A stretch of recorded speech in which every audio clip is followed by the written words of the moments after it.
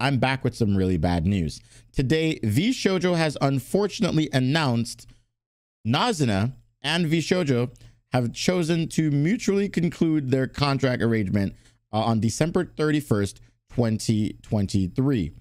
Amemiya Nazuna will maintain ownership of her intellectual properties and assets as she continues her creative endeavors. We appreciate the support you have provided to Nazuna and hope that it continues as she begins the next leg of her journey. Now, I'm not sure if you guys know much about Nazuna, but hear me out. Nazuna was a VTuber that Vshojo debuted back in, if I am not mistaken, according to Google, July 16th, 2022. So it hasn't been a long time since Nazuna has debuted. It's been like a little over a year and a half, I think, at this point.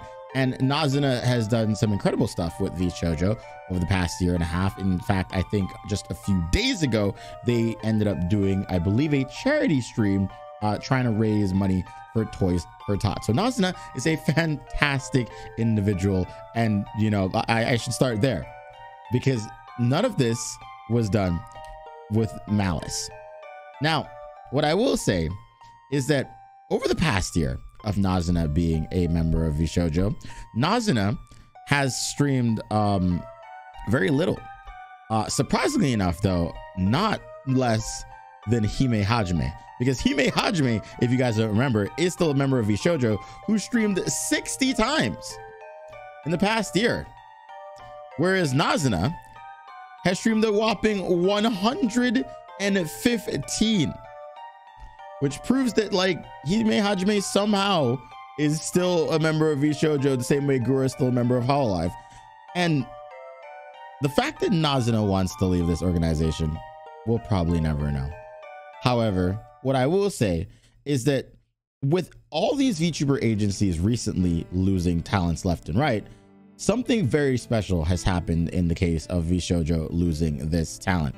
Vshojo has done what many other companies would never dream of doing. I mean, there have been a few other companies that have started doing this exact thing, but if we go back to that statement from earlier, they're allowing Nazuna to maintain intellectual property ownership over the Nazuna model, which honestly is just proving that Vshojo has largely stuck to their word over the past few years. I mean, Vshojo has always been a talent first agency. And once again, in a case like this, where they created the model for, as far as we're all aware, they're allowing Nazuna to go ahead and maintain that ownership, which is honestly really impressive. It just means that like if Nazuna so chooses to ever go ahead and use said model in the future, I mean, she can, she owns it. And that is just impressive in and of itself.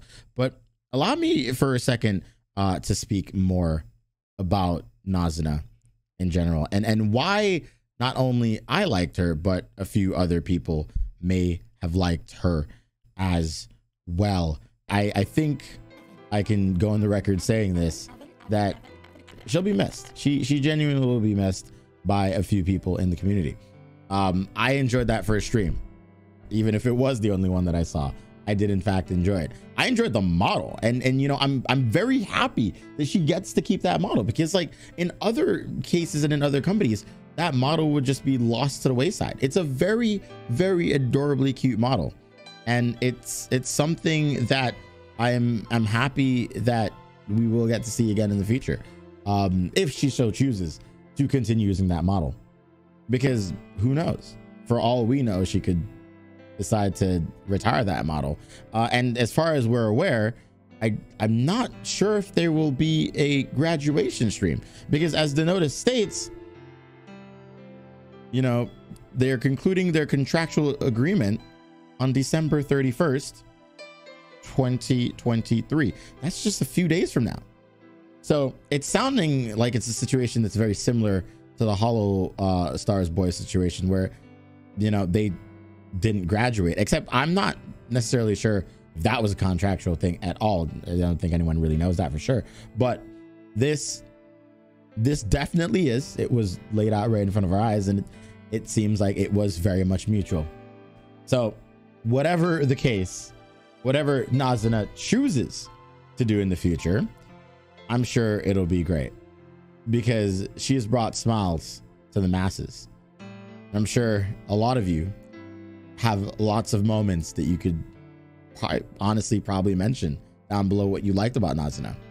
And I will say this, while I do have my criticisms about certain things Vshojo as an agency may have done in the past, this is honestly one of the moments that I'm very happy they, you know, did what was right.